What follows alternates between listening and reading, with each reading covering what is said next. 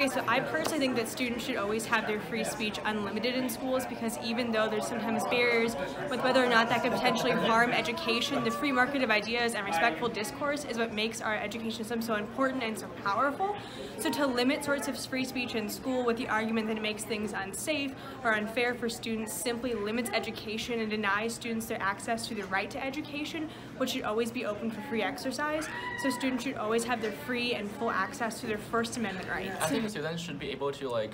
have their freedom of speech as long as they're not being offensive to a particular group or cursing or anything. Okay, so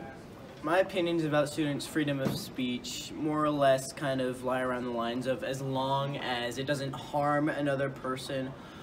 nor does it impede on another student's ability to share their opinions, to broadcast their opinion, to publicly protest, things like that, then I think anything goes.